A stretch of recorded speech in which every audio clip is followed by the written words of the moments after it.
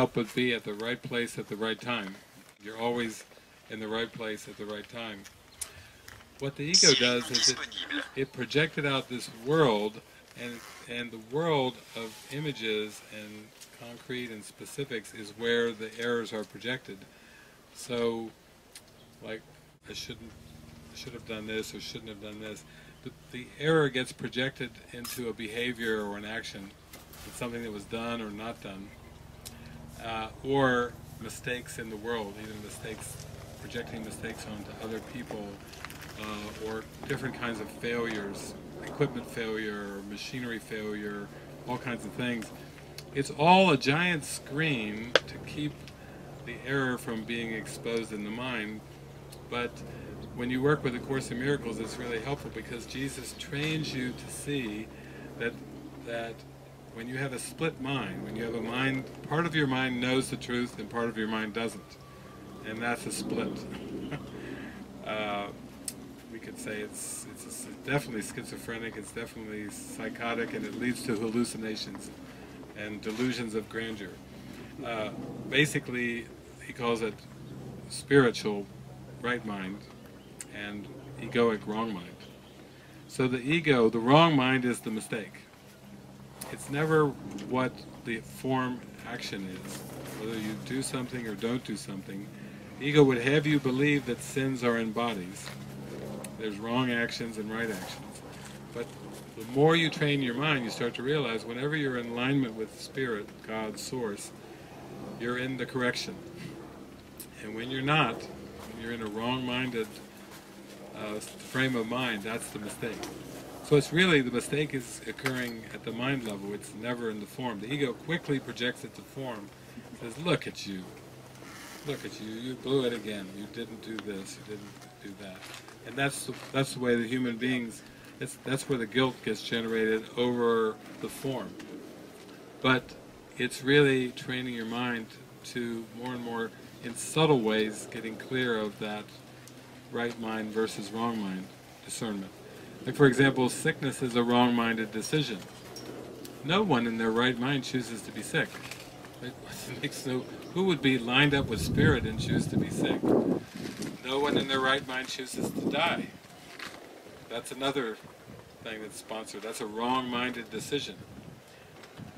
And the whole spiritual journey, even the question on forgiveness, is coming to learn to be right-minded. That's what the forgiveness is, choosing the correction. And it seems to take a lot of time, a lot of practice. So that's why the spiritual journey is described as a journey, or it's described as a process, because it takes a lot of discernment. Jesus is an example of one who had to go through trials, temptations, distractions, and had to go through the same discernment lessons that all of us do, except he got through to the final lesson. You know, he made it through to see that the right mind was real and the wrong mind was not. So that made for an end of the lessons. For those that are still feeling a vacillation in the mind back and forth, the temptation is to start to see it in terms of form mistakes. But actually, it's always just a decision in mind.